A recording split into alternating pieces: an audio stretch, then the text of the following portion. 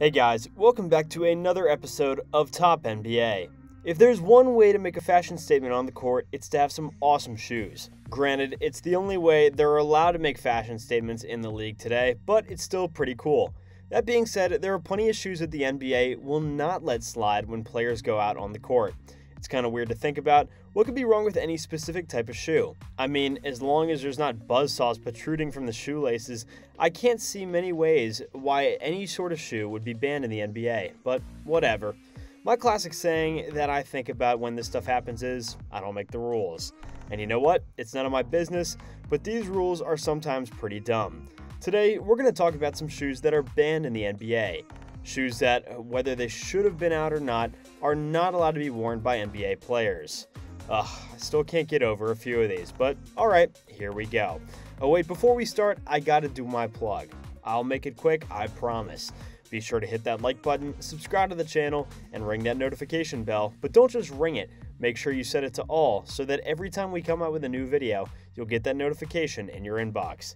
You did it? Alright, cool. Now we can get into it. Without further ado, let's get started. First up, the APLs. These guys are going to be some of the dumbest bands on this list. The guys over at Athletic Propulsion Labs did their thing making shoes and came out with a pair they said would increase your vertical jump height. I already think something smells funny here, and guess what? It's not just an increase. They claimed it would pretty much automatically increase by 3.5 inches. Using their load and launch technology, they claim that the springs contained in the bottom of the shoe would athletically propel you up 3.5 inches more. Sounds like a load of crap to me, but whatever, marketers are going to market. Anyway, the NBA was not a fan of what these shoes marketed themselves to be when they were released. Of course, not everybody was sold on whether these shoes actually worked or not, but that didn't really stop the NBA. Of course, without doing any testing or anything, the NBA decided that these shoes would give a quote-unquote unfair advantage to those who attempted to jump that much higher with them. And in conclusion, the NBA decided that a pretty perfectly normal pair of shoes was not allowed to be used in the NBA because of some well-done marketing and technology that was shaky at best. That wasn't a smart one, NBA, but I get it somewhat. Either way, I don't make the rules.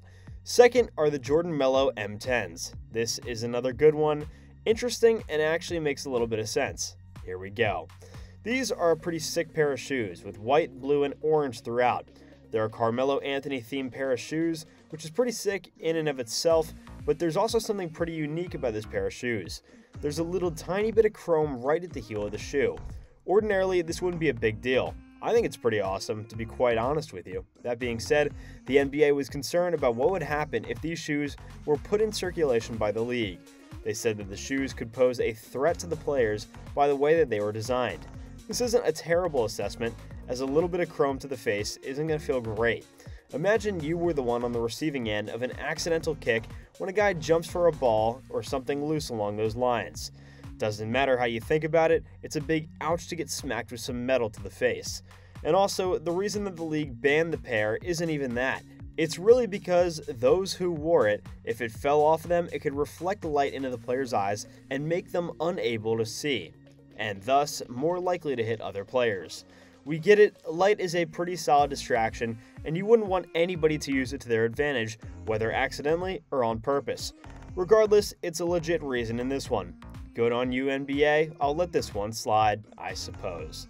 And here are a pair of Curry 4s that got banned because of a pretty dumb set of reasons. Steph Curry is a ridiculously good basketball player and a great guy, too. He seems like a rules follower to me, not that I know him personally, but I mean, just listen to the guy talk. But the reality is that he's made a couple of mistakes in his time that might have gotten him fined for wearing shoes that aren't regulation in one way or another. This time, it was one of his sets of shoes that got him into hot water for a couple of reasons. Let me set the stage for you a little bit. It's a cold January night, and Steph Curry's sitting in his room, thinking, and boom, an idea comes into Curry's mind to have a shoe with his Under Armour branding that has a little bit of flair for Chinese New Year. And you come up with a concept for a bomb shoe that you think is going to catch on both with the fans and throughout the league. Then, a little bit later, the NBA crushes that dream and has a whole host of reasons why. First off, Nike pressures them to make this decision. Curry's jersey is featured on the Under Armour branded shirt, which is a Nike jersey. Big no-no. And also, you technically had to have team-colored shoes at the time, and they weren't his colors. Second no-no. These are ridiculous rules. Ugh, why does everything have to be so complicated? You know what? No, I don't make the rules, and I don't wanna. We're done here, video's over. Well guys, that's gonna do it for today's video, so thank you all so much for watching. Which rule did you guys think was the most ridiculous? I mean, personally, I'd probably have to go with the Curry shoes just because it's color. I mean, we're talking about not something that's on the shoe, it's not spitting out chainsaws, it's not throwing fire at you, it is a color on the rainbow put on a shoe. And they're saying that you can't have, I don't know, man. Like I said, I don't make the rules, but go ahead and leave all your opinions in the comment section down below. We'd love to hear them. Also, be sure to leave this video with a like and subscribe to the channel for more content just like this. Thanks again for watching, and we'll see you guys in the next one.